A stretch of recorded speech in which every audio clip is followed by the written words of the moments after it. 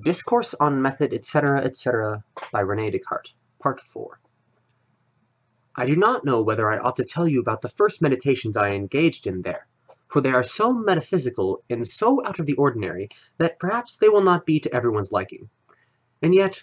in order that it should be possible to judge whether the foundations I have laid are sufficiently firm, I find myself in some sense forced to talk about them. For a long time I had noticed that in matters of morality, one must sometimes follow opinions that one knows to be quite uncertain, just as if they were indubitable, and has been said above. But because I then desired to devote myself exclusively to the search for the truth, I thought it necessary that I do exactly the opposite, and that I reject as absolutely false everything in which I could imagine the least doubt, in order to see whether, after this process, something in my beliefs remained that was entirely indubitable. Thus, because our senses sometimes deceive us, I wanted to suppose that nothing was exactly as they led us to imagine. And because there are men who make mistakes in reasoning, even in the simplest matters in geometry, and who commit paralogisms, judging that I was just as prone to err as any other, I rejected as false all the reasonings that I had previously taken for demonstrations. And finally, considering the fact that all the same thoughts we have when we are awake can also come to us when we are asleep, without any of them being true, I resolved to pretend that all the things that have ever entered my mind were no more than the illusions of dreams. But immediately afterwards, I noticed that, while I wanted thus to think that everything was false, it necessarily had to be the case that I, who was thinking this, was something. And I noticed that this truth, I think, therefore I am, was so firm and so assured that all the most extravagant suppositions of the skeptics were incapable of shaking it. I judged that I could accept it without scruple as the first principle of the philosophy I was seeking. Then, examining with attention what I was, and seeing that I could pretend that I had no body, and that there was no world nor any place where I was, I could not pretend, on that account, that I did not exist at all, and that, on the contrary, from the very fact that I thought of doubting the truth of other things, it followed very evidently and very certainly that I existed.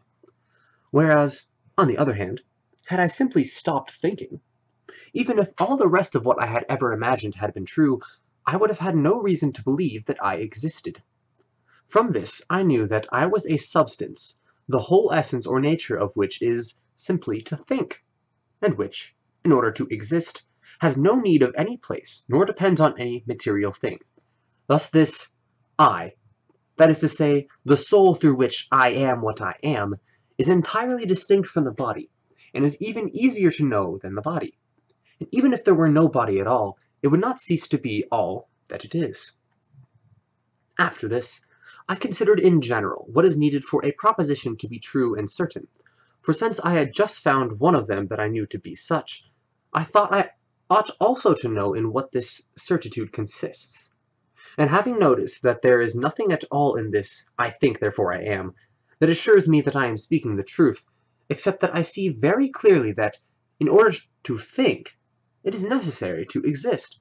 I judged that I could take as a general rule that the things we conceive very clearly and very distinctly are all true, but that there is merely some difficulty in properly discerning which are those that we distinctly conceive. Following this, reflecting upon the fact that I doubted and that, as a consequence, my being was not utterly perfect, for I saw clearly that it is a greater perfection to know than to doubt, I decided to search for the source from which I had learned to think of something more perfect than I was, and I plainly knew that this had to be from some nature that was in fact more perfect. As to those thoughts, I had of many other things outside me, such as the heavens, the earth, light, heat, and 1,000 others. I had no trouble at all in knowing where they came from, because, noticing nothing in them that seemed to me to make them superior to me, I could believe that, if they were true, they were the dependencies of my nature, insofar as it had some perfection, and that, if they were not true, I obtained them from nothing. That is to say, they were in me because I had some defect, But the same could not hold for the idea of a being more perfect than my own, for it is a manifest contradiction to receive this idea from nothing, and because it is no less a contradiction that something more perfect should follow from and depend on something less perfect than itself,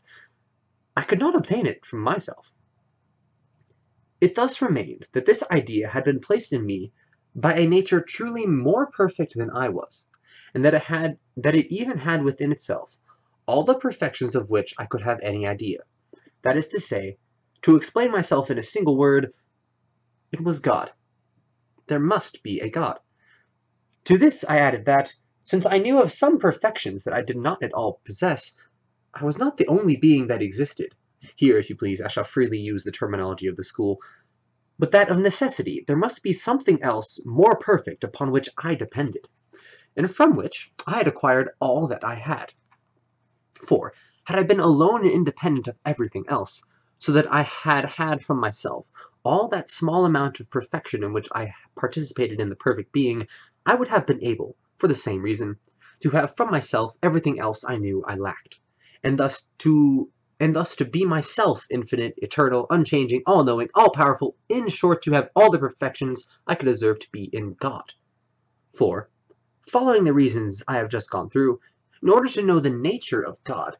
so far as my own nature was capable of doing, I had only to consider, regarding all the things of which I found in myself some idea, whether or not it was a perfection to possess them. And I was assured that none of those that indicated any imperfection were in God, but that all others were in him. Thus I saw that doubt, inconstancy, sadness, and the like could not be in God, since I myself would have been happy to be exempt from them.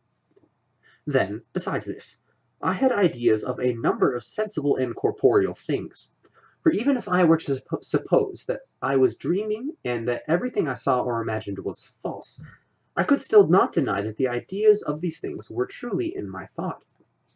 But since I had already recognized very clearly in myself that intelligent nature is distinct from corporeal nature,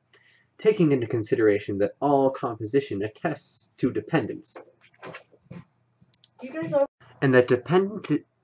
dependence is manifestly a defect, I judge from this that being composed of these two natures could not be a perfection in God, and that, as a consequence, God was not thus composed, but that, if there are bodies in the world, or even intelligences, or other natures that were not at all entirely perfect, their being had to depend on God's power in such wise that they could not subsist without God for a single moment. After this, I wanted to search for other truths, and, having set before myself the object dealt with by geometers, I conceived of as a continuous body, or a space indefinitely extended in length, breadth, and height or depth, divisible into various parts, which could have various shapes and sizes, and which may be moved or transposed in all sorts of ways, for the geometers assume all this in their objects. I went through some of their simplest demonstrations, and, having noted that the great certitude that everyone attributes to these demonstrations is founded exclusively on the fact that they are plainly conceived, following the rule that I mentioned earlier, I also noted that there was nothing at all in them that assured me of the existence of this object. For I saw very well that if one supposed, for example, a triangle, it was necessary for its 3 angles to be equal to 2 right angles, but I did not see anything in all this to assure me that there was any such triangle existing in the world. On the other hand, returning to examine the idea I had of a perfect being,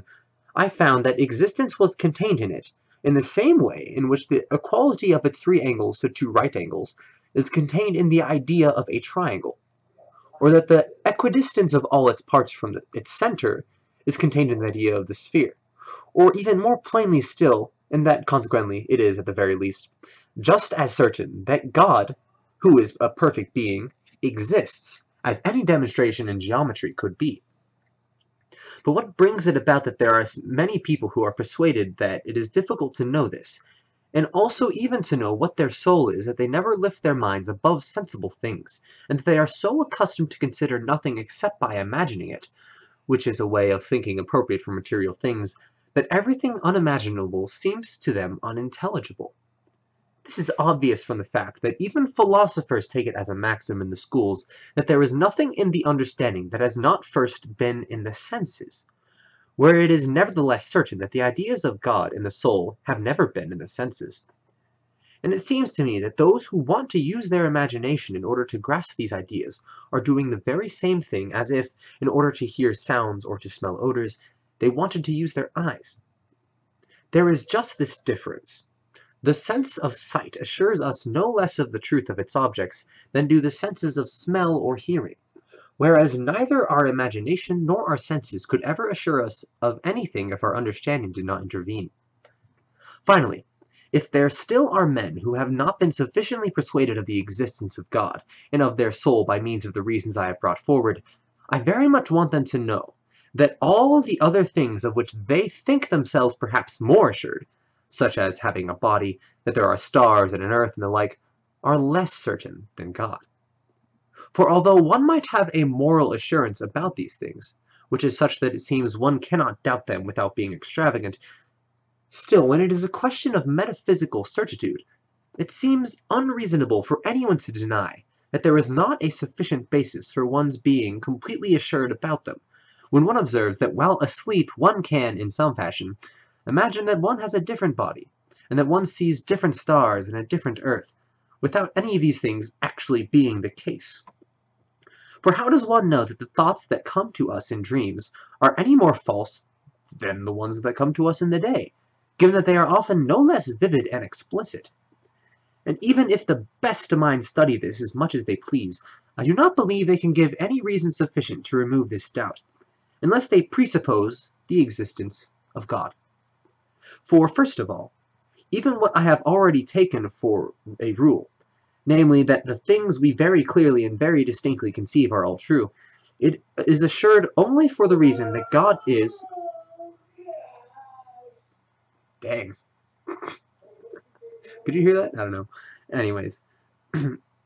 For first of all, even what I have already taken for a rule, namely that the things we very clearly and very distinctly conceive are all true, is assured only for the reason that God is or exists, and that he is a perfect being, and that all that is in us comes from him. It follows from this that our idea or notions, being real things and coming from God, cannot, in all that is clear and distinct in them, be anything but true. Thus, if we quite often have ideas that contain some falsity,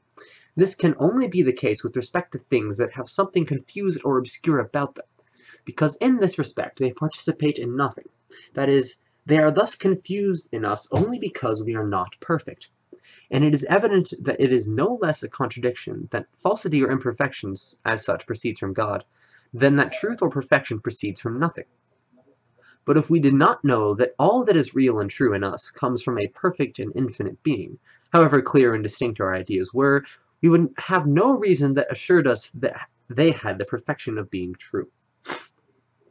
But once the knowledge of God and the soul has thus made us certain of this rule, it is very easy to know that the dreams we imagine while asleep ought in no way to make us doubt the truth of the thoughts we have while awake.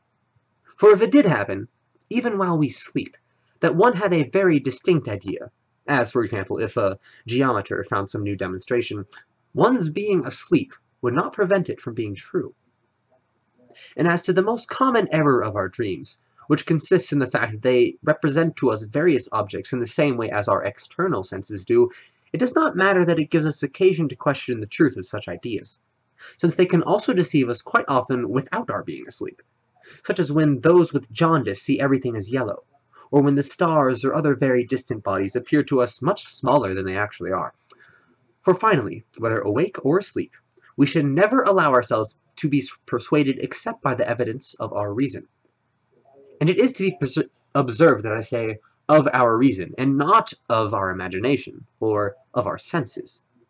Even though we see the sun very clearly, we should not on that account judge that it is only as large as we see it. And we can well imagine distinctly the head of a lion grafted onto the body of a goat, without having to conclude that for that reason there is a chimera in the world. For reason does not at all dictate to us that what we thus see or imagine is true. But it does dictate to us that all our ideas or notions must have some foundation of truth, For it would not be possible that God, who is all perfect and all truthful, would have put them in us without that. And because our reasonings are never so evident nor so complete while we are asleep as while we are awake, even though our imaginations while we are asleep are sometimes just as vivid and explicit as those we have while we are awake, or even more so, reason also dictates to us that our thoughts cannot all be true,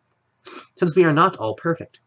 What truth there is in them must infallibly be encountered in those we have when we are awake rather than in those we have in our dreams. End of part 4.